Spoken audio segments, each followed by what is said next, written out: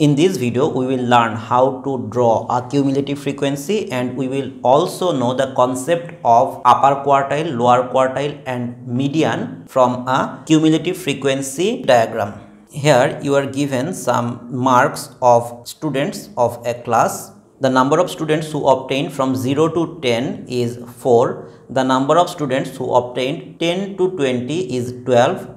The number of students who obtained 20 to 30 is 14. The number of students who obtained a mark of 30 to 40 is 22. And the number of students who obtained a marks of 40 to 50 is 18. And the number of students who obtained 50 to 60 marks is 10. The exam was taken out of 60 and 80 students took part of it, and the numbers here is given in this diagram. The marks X is given and the frequency F is also given. You need to draw a cumulative frequency diagram from this information. First of all, we need to find the cumulative frequency. For the first value, the cumulative frequency is equal to the frequency 4.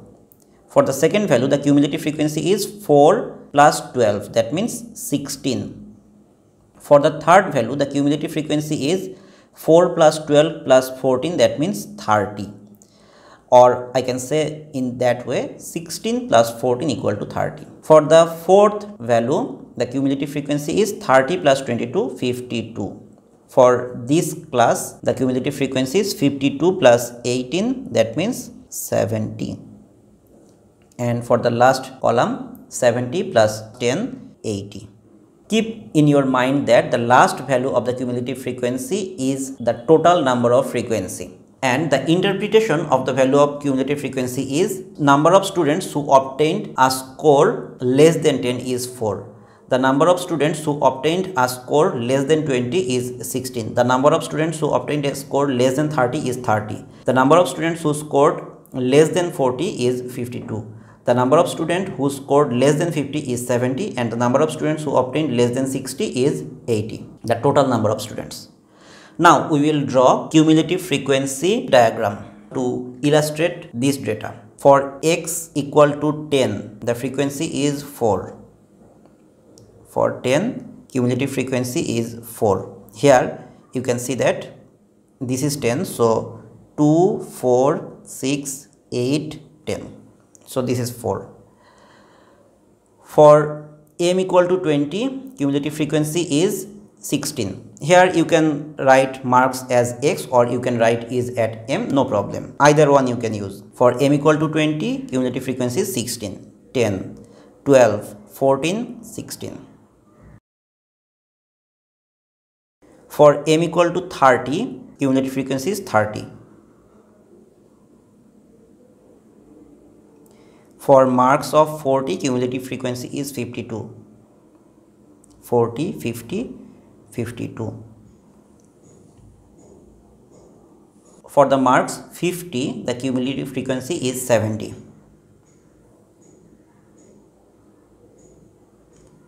And the final case, for the marks 60, the cumulative frequency is 80.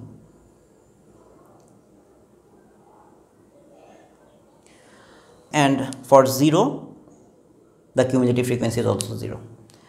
Now I have plotted all the points here. I plotted cumulative frequency in y-axis and marks x in x-axis. Now I will join the line in freehand to obtain the cumulative frequency curve.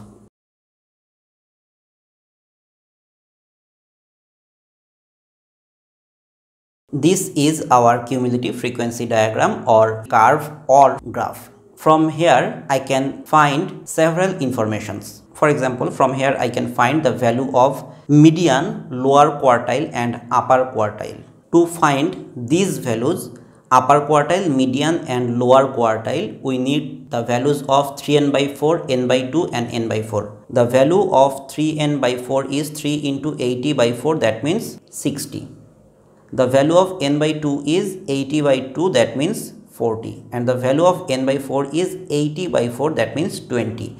We need these three values to find upper quartile, median and lower quartile. At first we will find the value of median. For median we will use n by 2, that means 40.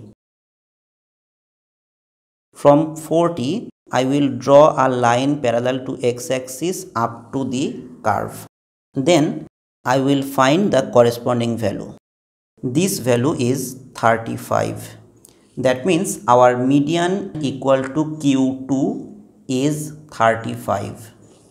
We found our median. Now what about upper quartile and what about lower quartile? For upper quartile, we have already calculated 3n by 4, that means 60. We will find the corresponding value of 60. We will draw a straight line which is parallel to x-axis up to the curve, and we will find the corresponding value of x.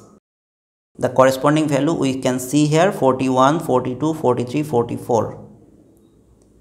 So our upper quartile Q3 is 44. Upper quartile is expressed as Q3 and median is expressed as Q2. And what about lower quartile? Lower quartile is expressed as Q1 and we find it from n by 4. The value of n by 4 is 20. We found the value 20 here. So what to do now? We will draw a straight line parallel to x-axis up to the curve, and we will take the corresponding value. We found the corresponding value to be 21, 22, 23. So the lower quartile is Q1 equal to 23.